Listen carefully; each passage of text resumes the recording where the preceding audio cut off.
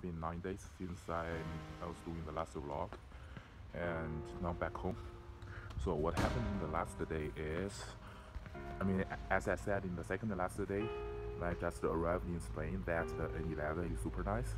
The shoulder of that road is always over 2 meters wide.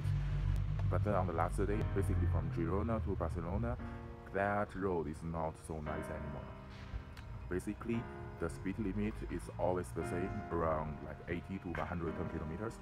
I think the shoulder becomes narrower, it just got way too dangerous. And another problem on the N11 is, since it's a kind of highway, so they have that kind of cross thing, so if you want to go somewhere else, you just turn right and get out of that highway thing. That creates a problem, which is, so normally I'm riding on the right side of the road, and when they create another road which doesn't lead to my destination, so I have to change the lane from the right lane to the second right lane, and then after that cross I have to go back to the right lane again. So basically there were just the times when you are riding in the middle of the road, and on your both sides there are cars driving super fast, like 100 kilometers per hour.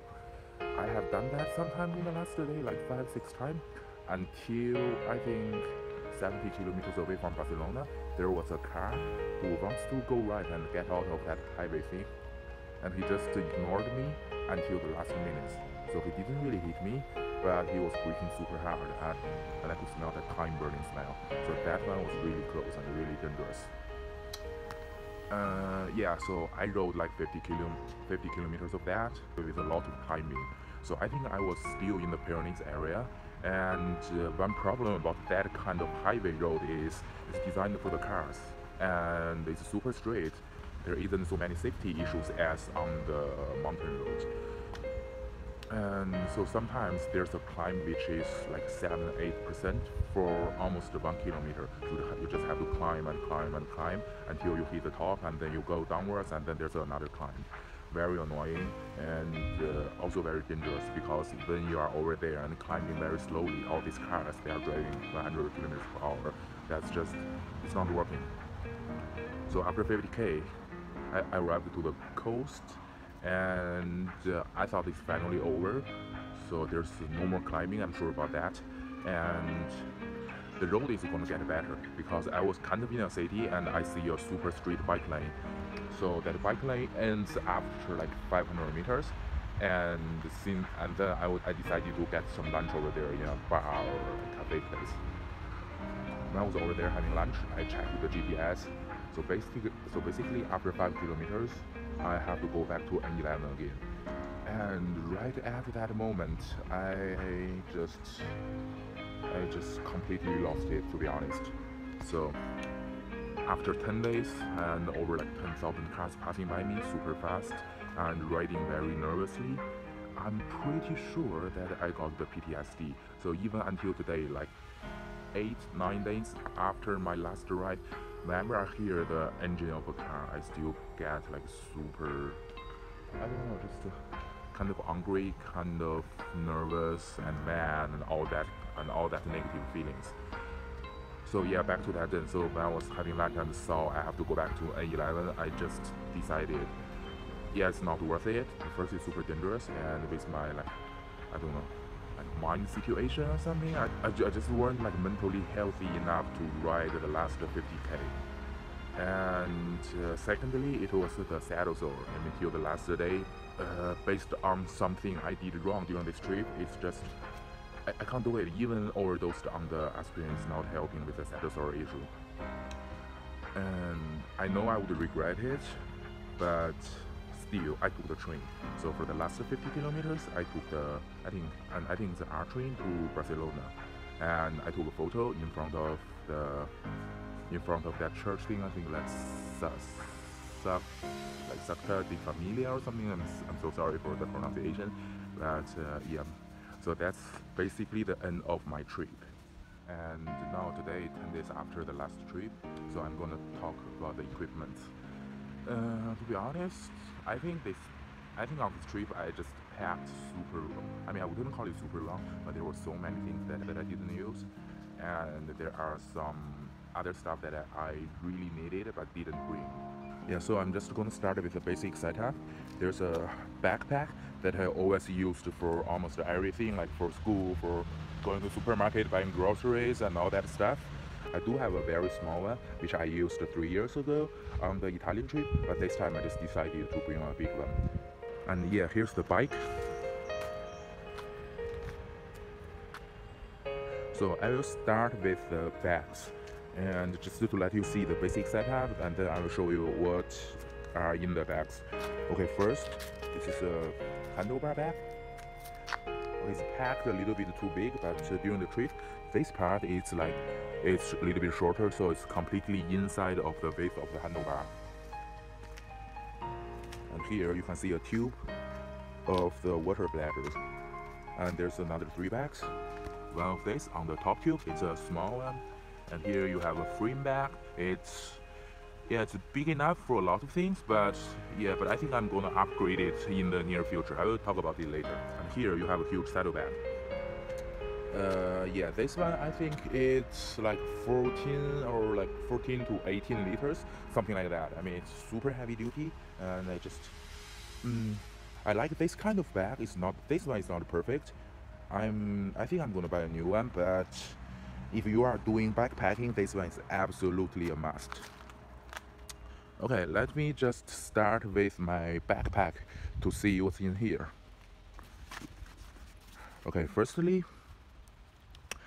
I got an action camera. It's a Sony X3000. I just bought it very recently, and the reason why I bought it is, first, it has a perfect image stabilization. So it's a optical one instead of that computer calculated image stabilization like GoPros and all that other stuff.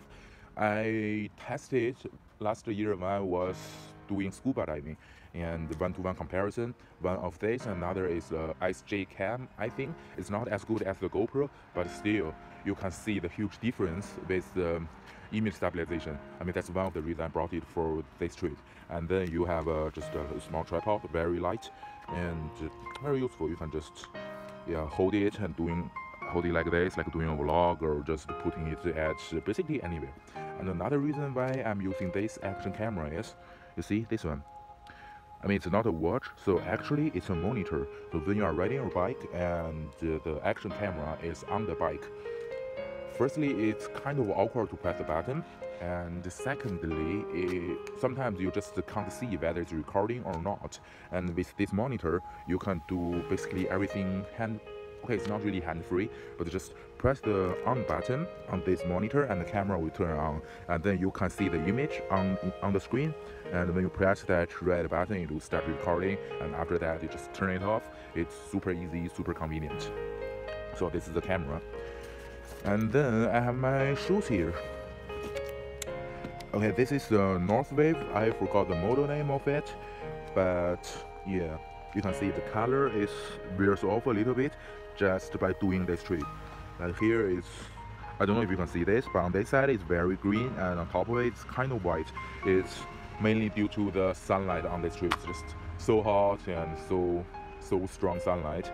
I'm kind of regretted by wearing these shoes. But anyway, the reason why I bought it is because the last shoe I had, I mean, it was a very cheap one, Shimano something, it cost 30-40 euros. And I was wearing that doing the long trip, I think 340 kilometers in one day, and I had a huge hot foot issue. And I did some research online, and people were saying so the soles of the shoe has to be a little bit harder. It helps with the hot foot issue. That's why I upgraded to this one. I mean, but basically after this trip, I don't see this shoe just solve that problem. But anyway, it's a good looking shoe. It matches the color since all my kids are, I'm sorry about the noise, there's a train passing by. So I mean, it matches the color of all my kids. It's green and just good looking. And the sole is, I think it's not 100% carbon, because even the price is the same. That higher end one has a has an uglier color, so that's why I decided to this one. I think this is something like 80% of carbon and 20% of like fiberglass, I think. So this is the shoe. And then the gloves, it's a must-have when you are doing the long distance, like endurance bike ride. So this gloves also, the reason why I chose this is And by the way, this is a specialized, I think called body geometry. I don't know if you can say it. Yeah, you can. Body geometry gloves. This one is for road cycling, I think, and there's another one for mountain bike. They were both great, mainly because of this pad. Yeah, you can see it's super thick, and it's just, it wouldn't eliminate the numb finger issue, but it will definitely help. And then it's my wallet, and then I have some other things that doesn't really belong to my backpack. Okay, here's a charger that I didn't really use, so I put it in the backpack, and I'll talk about these things later. And there are other things in the backpack, so basically it's the things it's really important to me, but I really don't need. It's like, I don't know, like the keys of my house, and you see the wallet, and just like passport, that kind of stuff. Because I didn't put so many things in the backpack. It's mainly some really important stuff and the stuff which are kind of big but not really heavy. I don't want to put too much load on my back. Compared to hot food, I think back pain is even worse. And so when I'm riding, obviously I'm wearing these shoes. So what would be in my backpack are these. You see, some kind of running shoes. I bought it in Decathlon like 3 years ago in the Italian trip, and I really liked these.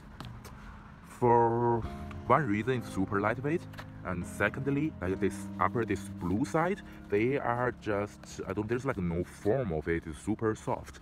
So when you have a small bag inside of this one, you can just compress this shoe to a really small size, and just so small that you can fit it basically into every backpack.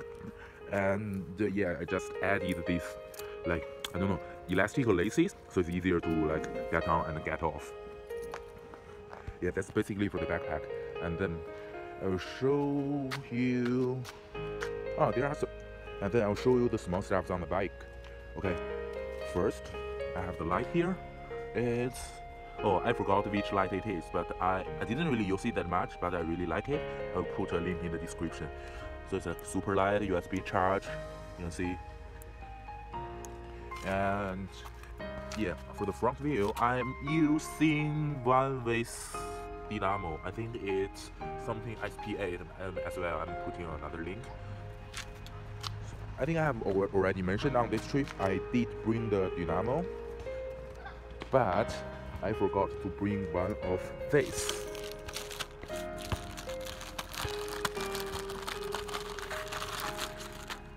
This one. Basically, it's kind of like converter of the Dynamo. It converts the electricity generated by the wheel to something that people can use. That's why I never used this Dynamo on this trip. I think you can charge something even without it, but I just don't want to take the risk and just bring up my battery pack, just bring up my power bank or even my phone. And you see, these are just all the cable, and here's the light. Okay, this light, what should I do? Okay, I bought it in China. It's very cheap. I think like less than 20 euros. Very, very bright. And when I'm riding in the evening, I just turn it to the low setting. And basically, all these electricities and all the cables are in this bag, plus 2 power banks. This time I brought 2 power banks. One is 10,000 milliampere, and another one is 15,000 milliampere hours. They all belong to this bag. And I do have some issue with this one, because you know, like 2 power banks plus all the cables and stuff is super heavy. And so when you are riding, you can see here is one Velcro here on the top tube, and there's another, one Velcro here on the kind of like handlebar thing, and there's another one on here, another one on the top tube. So when this bag got a little bit heavy and you are riding, sometimes it just goes to one side like this, because of the unbalance of the weight. And this one is really, really annoying, way more annoying than you would think. And just every couple of 100 meters, I will just hit it like this, put it in the middle, and then it goes back, and then I'll just push it again. It's just, sometimes it's okay, but sometimes when there's all the car passing by and that stuff, you are just so tired of it. Okay, this is this bag. That's all the, all the like high-tech electricity stuff. And here, for my cell phone, I have a quad lock. I'll put a link down below. I think this is just one of the best, I don't know, like fixation for your phone. It's quite expensive to be honest with this and the case of the phone, but it's worth it. It did kind of fail once, so basically my phone fall off onto the ground, but I'm not so sure whether that's because of the fail of the quad lock or because I didn't put the phone on like correctly. And here you have the mount for the Garmin. Firstly it's very long. So just move this. You can see the size of it. You can see this in my hand. It's really long. So I can see it better. I mean, at least it fits me. And another thing is, under the Garmin mount, you have a GoPro mount. So on the first couple of days, I was using it basically all the time. But one day, I just lost one of the bolts over here. I couldn't find it, so I just can't use the action camera anymore on the bike, and it's kind of annoying. And basically, that's just the small stuff on the bike. You see, I mean, this wheel, they are coming from this bike, the Continental CA8010. So I do have carbon wheels at home, but it's tubular, so why am I using tubular on a long distance ride? It just doesn't make any sense. And here, there's another thing. This saddle is a SQ line. I think it's a German brand. Kind of expensive, like 130 something euros. There's not so much things to talk about. It's just it fits me, and I have to buy it. That's it. Oh yeah, sorry. There's one big thing that I forgot to mention. The tri-bar. You see? So basically, this part are from the Profile Design, and this part as well, very comfortable pad. And I also bought a 5mm riser, so it rises the whole handlebar. And I mean, without that, I could ride I think like 3 minutes on that non-stop, but it's really uncomfortable. First, I can't put out so much power. Secondly, my back hurts like hell. So for this trip, which I don't need so much aero advantage, I just want to be comfortable and at another position, so I don't hold the handlebar with my hand all the time to avoid the numb finger issues. So this is riser and that, and this tube thing, this hand rester, they are not from Profile Design. So the model I bought was a T2, and this handlebar goes like this and goes up a little bit and then like goes straight. So you have to like put your hand like this, which I think is more aero, but it's just not so comfortable. So I got some off-brand thing. I mean, these two tubes cost, I don't know, 10 euros or something, very cheap, but way more comfortable because you can just hold it like this. Yeah, and yeah, okay, 2 bottles. There's one thing I have to say about the bottles. I mean, these are not the bottles I use during this trip because I throw both of them away. So when you are riding under the sun, I think the bottle can get sometimes, I don't know, 45 even to 50 Celsius degrees.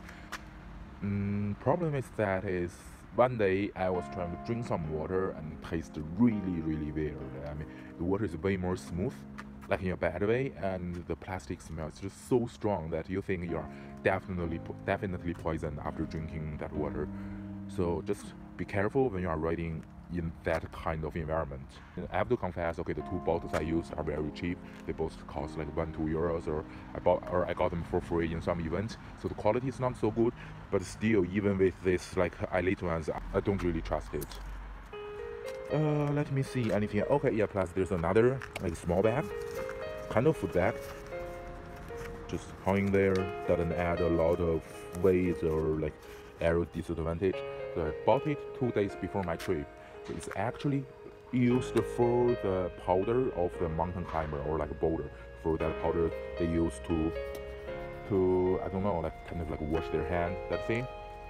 So you can see the inner material is really nice. So there was a discount, so this one I got it for 8 euros, very cheap. On this trip, I was putting some food in there, but yeah, it wasn't much. I didn't really use it. Would I bring it next time? Probably. But anyway, you don't have to have it, because basically whenever I'm having food, I would just stop and take a rest and just sitting somewhere and eating my food. I don't really eat food on the go. Okay, now yeah, let's talk about the stuff in the bags. I'll just put the camera into another angle so you can see better.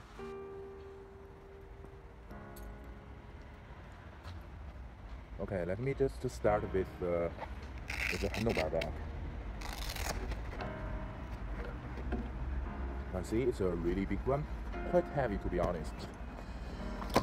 So let's talk about the issue first.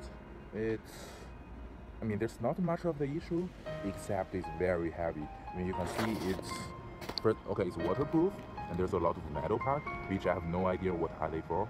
It's kind of heavy duty, yes, but I just don't understand why I need this. I mean, okay, okay, let me show you what's inside. First, I got a sleeping bag. This is literally the biggest thing I have brought on the trip.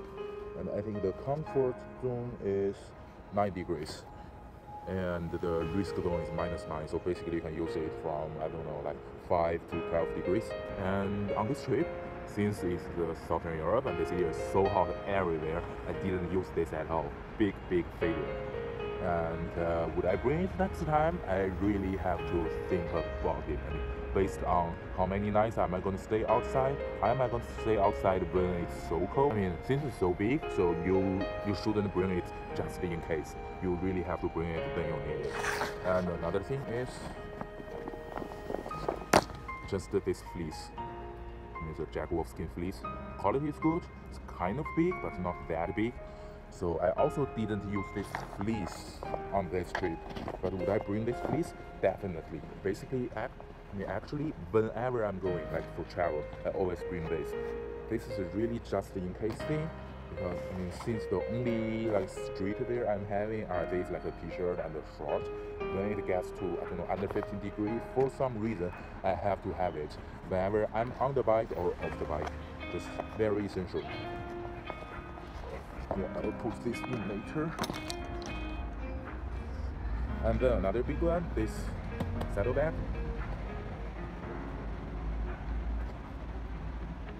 Okay, I'll show you something first. Yeah.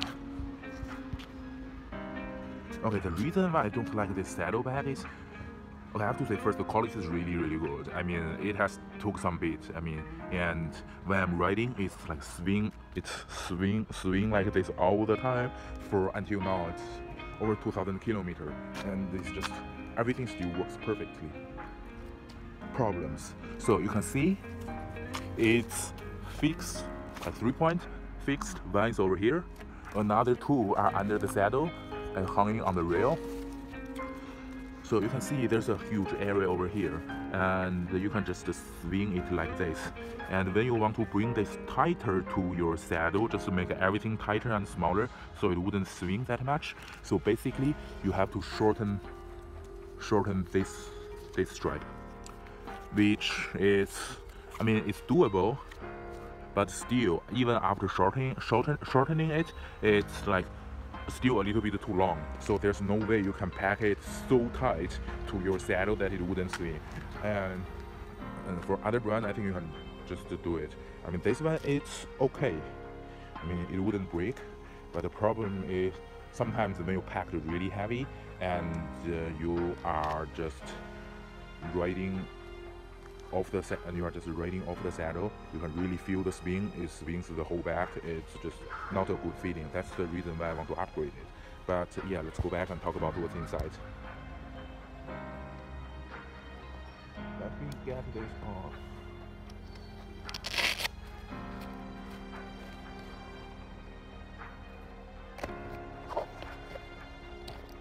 One thing I have to say is, on this trip, I really packed too much things out in this saddlebag. Even though it's so heavy duty, I just still don't think it's right. So I'll pack less things in this saddlebag, and more things in the frame bag, which I'll talk about later. And talking about the upgrade of the frame bag. Okay, first I have 2 leg warmers. I didn't use them, but if you are going somewhere that you are not sure about the weather, you could have used it. And then the arm warmer as well, I didn't use it. I should. I don't know if you can see the color on my arms. It's not really like, doesn't look so well, but also very unhealthy. So on extremely hot weather, definitely wear this like arm warmers, or should I call it like the sunblock instead of the arm warmer. And then it's a safety vest stripe, so it just works as a safety vest, but it's a strap, so it's lighter. You just wear it like a vest, so the car can see you better. I didn't use it But I think if you are riding in the evening in France, you have to have it. That's the law. That's also the reason why I bought it and brought it. And here, the Velotos, the shoe cover. It's one of the worst things when you are riding in the wet weather is that your sock is gonna get wet. So with the Velotos, to be honest, I have never used these shoe covers at all.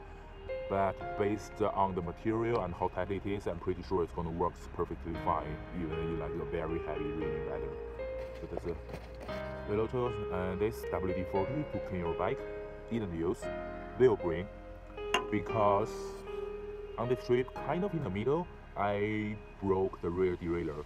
So this guy changed the rear derailleur and also changed the chain. So everything is like new after 400 kilometers. So there's no need to wash the bike. Even though you should, you don't have to. But if you are doing a longer trip, definitely bring something to clean the bike. And yeah, the cycling kit. This is a off-brand jersey. This is a replica of the movie star jersey. I brought this because I'm going to Spain, and I was thinking, okay, I have to take a photo in front of that church thing of Barcelona with the movie star jersey. And yeah, the inner tubes. I brought 2 pairs, didn't use even on the last trip. So in total, I did this kind of trip. This kind of the trip, I already rode over 2,000 kilometers. Never got even 1 puncture. And yeah, this is a X-Pad. This is a brand X-Pad, like isolation X-Pad isolation mattress. You can see what I like about it is the size, not so big, and also very comfortable. So basically, you have to blow it for 30 seconds, and so it's like pure air instead of some isolation mattress that use material to isolate the cold.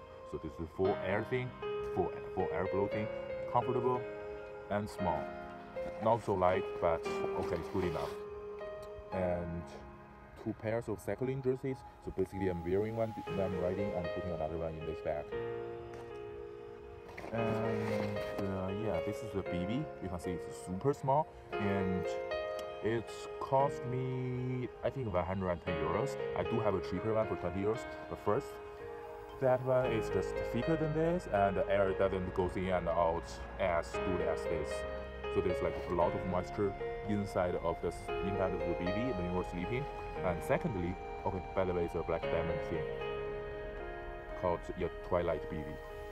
Second thing, what I really like about it is when I'm sleeping in a BB, I was always worried about there would be bugs coming into my mouth and just bite me somehow. So good thing about this is first you can like close the whole thing, but I would never do that because when you are breathing, there's so much like water building inside of the BB, and you just can't allow that in such a small BB. And secondly, when you are not completely closing the BB, there's a night, and there's a nest, like a wet nest, where you can just breathe through very easily, and it keeps all the bugs outside of the BB. Perfect. That's the main reason why I bought this BB. Even though, since the BB is small and it's kind of like on your body completely, so that nest was on my face when I was sleeping. Even though the bugs can't get in, but the mouth or let's say the needle of the mosquitoes can't get through. So I still got some mosquito bites on my face, but it wasn't so bad. Yeah, and this is the towel. Nothing much to say about it. And that's it. That's basically the things in the big saddlebag. So as you can see, they are mainly the textiles. So they are not so heavy, quite big, and I don't use them very often. I mean, for example, like the sleeping gear, just use it like as much as once a day, and also with the clothes, you can change it like twice. Yeah, this is just normally I just try not to open that during the day or during my ride. And now it's the frame bag. Let me get this off.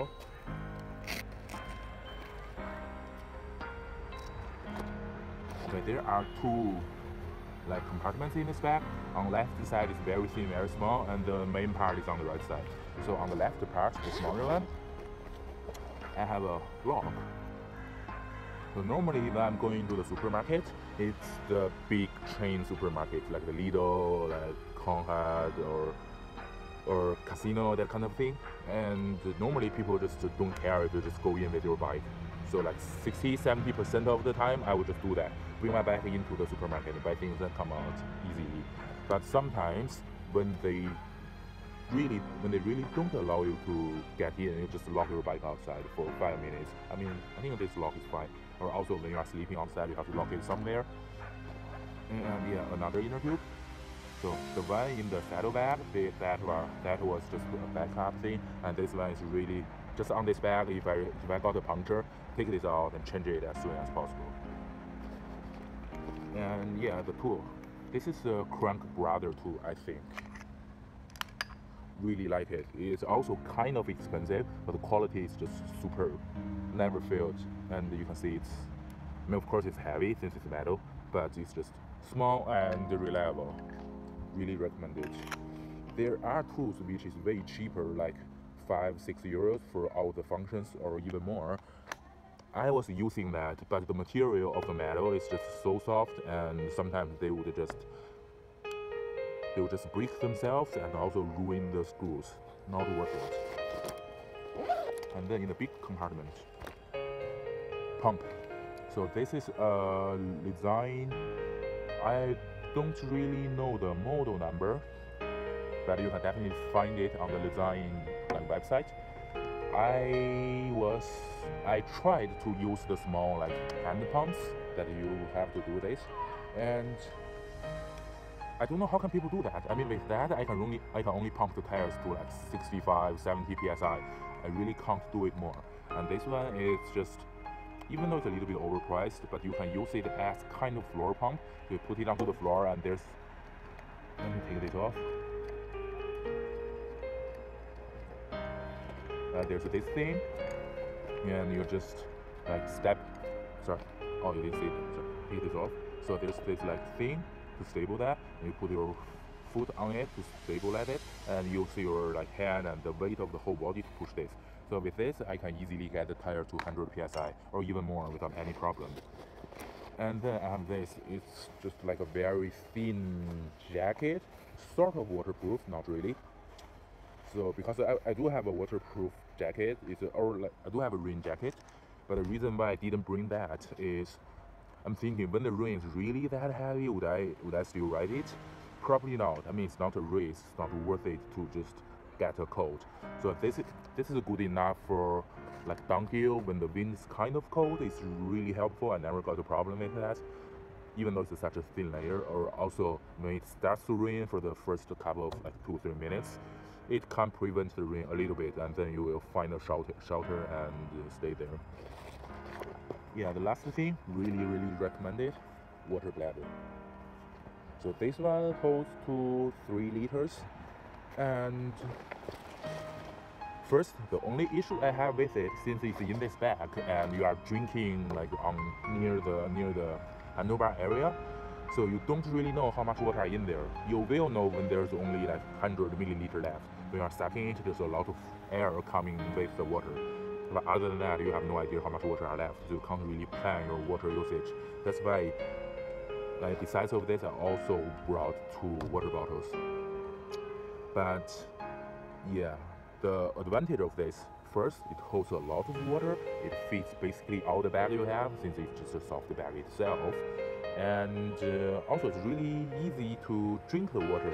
You can, as I showed you earlier, that water tube runs along my top tube, and just go near my Garmin, and whenever I'm drunk, just on the go, I can just pick up that nozzle and start drinking.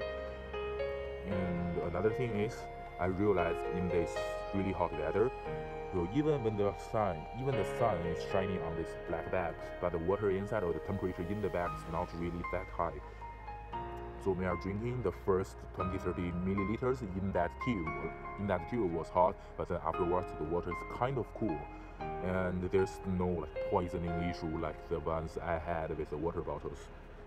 And yeah, that's basically all the kit I have, and also the clothes I have over here is just 1 t-shirt and 1 short. This is the normal clothes I have on this trip. And since I wasn't planning to spend a lot of time off the saddle, so it's all I need actually. Yeah, that's I think that's it for all the equipment. If you still have any questions, just leave in the comments down below. And whether that's about the equipment or about the mindset, about the route, and anything, if I can answer you, I will do that. Just comment and please share this video. Thank you.